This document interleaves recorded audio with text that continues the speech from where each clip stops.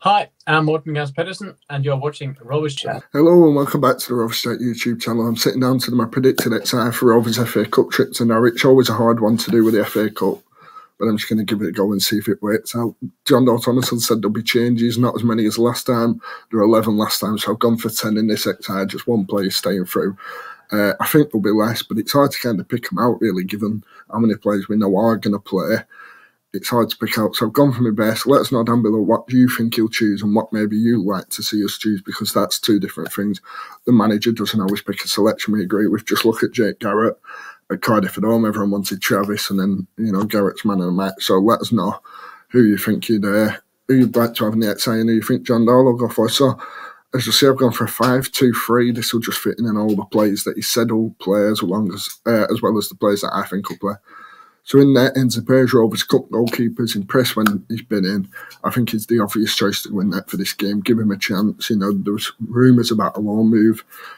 You know, maybe he can play in that spot. Just before I carry on, this has been recorded on the Thursday night, so if there's any team changes by the time this is out, then obviously you know that I've not just ignored it.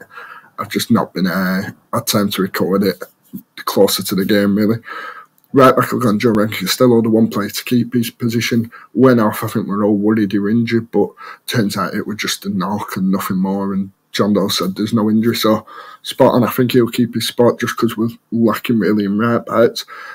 Ash Phillips, centre-back, first one, not really been in the squad. Got taken out for Adam Morton, actually, a few games ago. I think he deserves a game, and I think he'll get one here. Scott Wharton, the other centre-back, the centre-back, sorry. Been lacking game time. We expect to start. Lancashire Telegraph told us that he should start, so I think he's an obvious pick. And then my other centre-back's Clinton MOLA. There's rumours his loan spell will end, so I think he'll get one game before he goes, or maybe this is his game to prove himself, who knows. But I think Clinton MOLA will be given a go. Whether people agree with that or disagree is a different story. And left back Taylor Eden, another one expected to go out on loan. I think he'll get one more game to prove himself. John Dahl kind of hinted at it in his press conference after the Cardiff game that players who haven't been playing will get a chance, and that'll probably include the ones that are going to head out on loan. So I think Eden will get a go. Centre mid, Lewis Travis hasn't been in the squad. I think he's a definite to come in, really, playing the side. I think he'll get his goal. He's not really been in, so he deserves a run out. And Adam Wharton, who's been on the bench, really. You know, you look at Jake Garrett started last game, Tyler Morton started last game, and John Buckley's out. That's 3 of the 5 senior centre mids, and that's classing Wharton and Garrett as senior.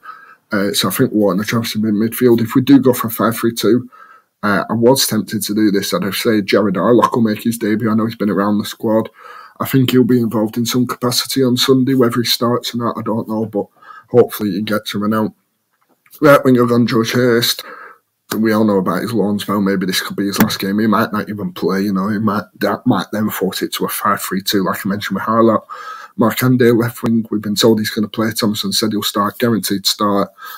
So Markande has to be in this squad. And up top, Jack Vale, Lancashire Telegraph again have said that he should be involved from the start. So I've gone for that with my lineup. Let us know down below what you think we'll line up by and what you'd like to see us line up, really. I know it's two different stories. Personally, I'd like to see Harlock given a go.